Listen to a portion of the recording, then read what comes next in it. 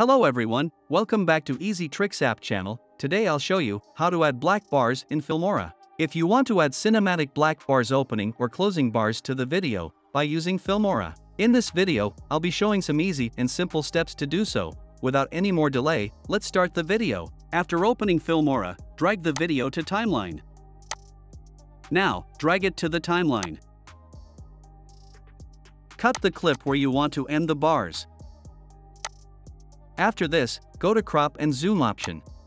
Click on Pan and Zoom. In the Ratio option, select Custom. Now adjust it like that. Simply adjust the opening of the bars. Now, click on End and expand it on the complete screen. After doing these changes, click on Apply. Congratulations, now you have added the bars in the video. Let me show you the video.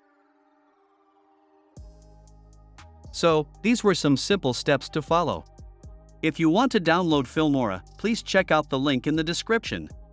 I hope this video was useful for you. If you like videos, please share with others and don't forget to like and subscribe.